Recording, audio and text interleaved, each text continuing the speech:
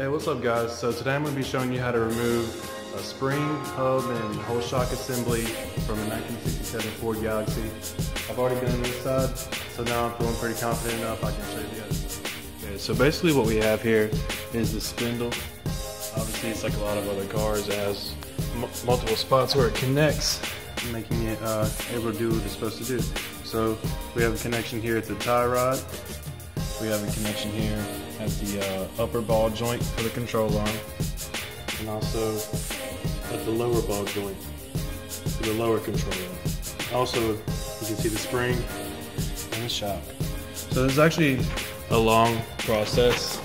For me, earlier it took about an hour and a half, so I'm gonna make it short for you guys, okay? Okay guys, so first things first is I'm removing all the cotter pins.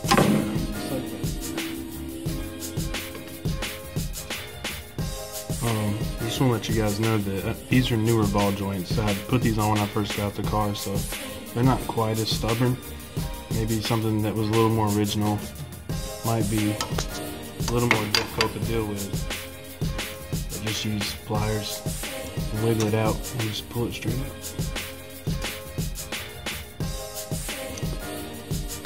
Alright, so now what I'm going to do is I'm going to loosen all the nuts.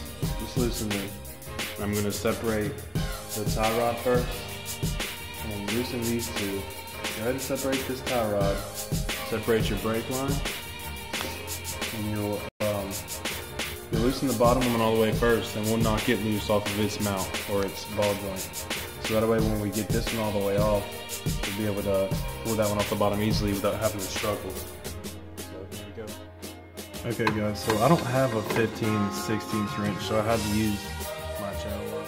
Okay, so for this bottom one I had to make a funky adapter style. So with my 3/8 style swivel head and a 1/2 inch adapter to 3/8 to an impact 3/8 to 1/2 inch adapter for this 15/16.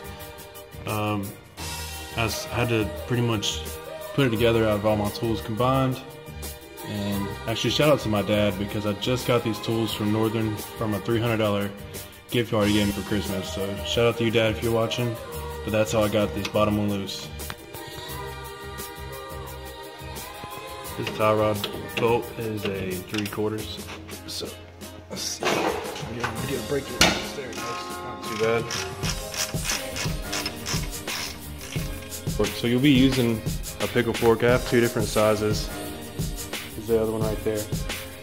So I was banging this tie rod obviously came loose and it fell down. But at the same time, the top fell down, which is good, but that's why it's important to keep the bolts on. You don't want it to fall and spring down and just be really surprising.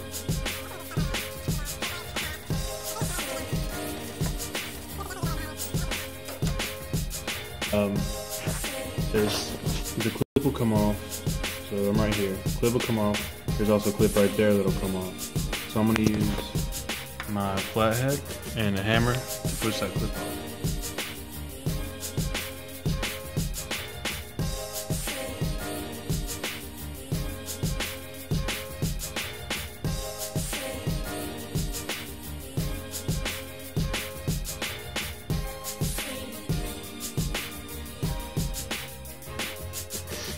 Yeah, that's pretty much what you're going to want to do, and it's going to destroy the ball joints, so I'm replacing those anyways.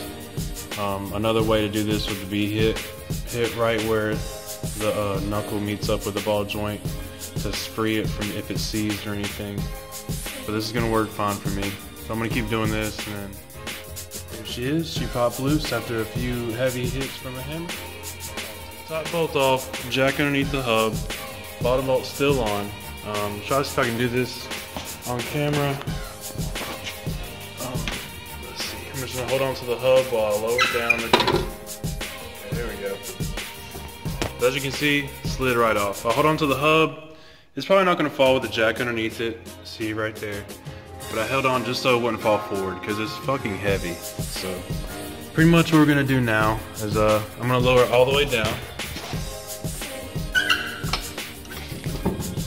Starting to go forward now. There we go. So now it's tilted forward. ready to remove that nut. So I'll do that right now. It should be finger tight. Or loose.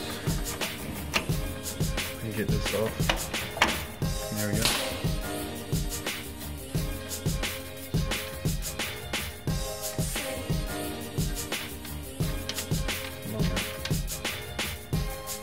So I'm gonna, I wish I could set the camera down, so I'm just gonna pick up on this and pull it straight off the ball joint.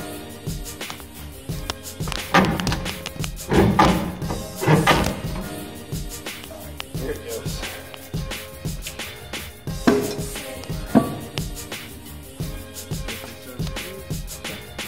So I'll be holding here, and my other hand will be on the other wrench. So I got the last bolt coming out. There it is. Shock assembly just removes right out the middle.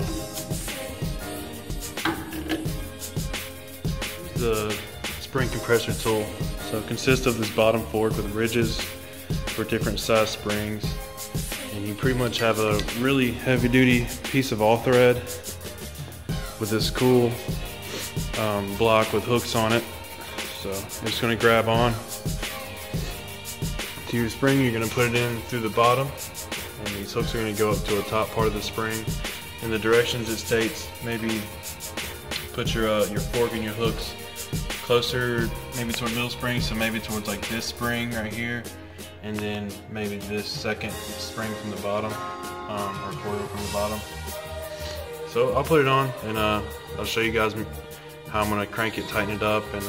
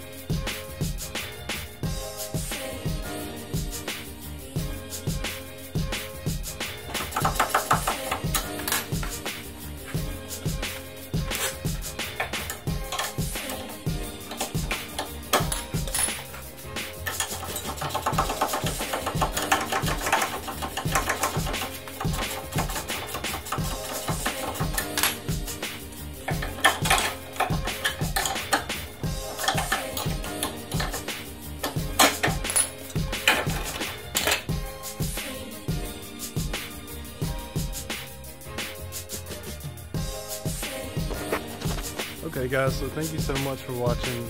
Like and subscribe if you want to see more videos of Galaxie or the E36.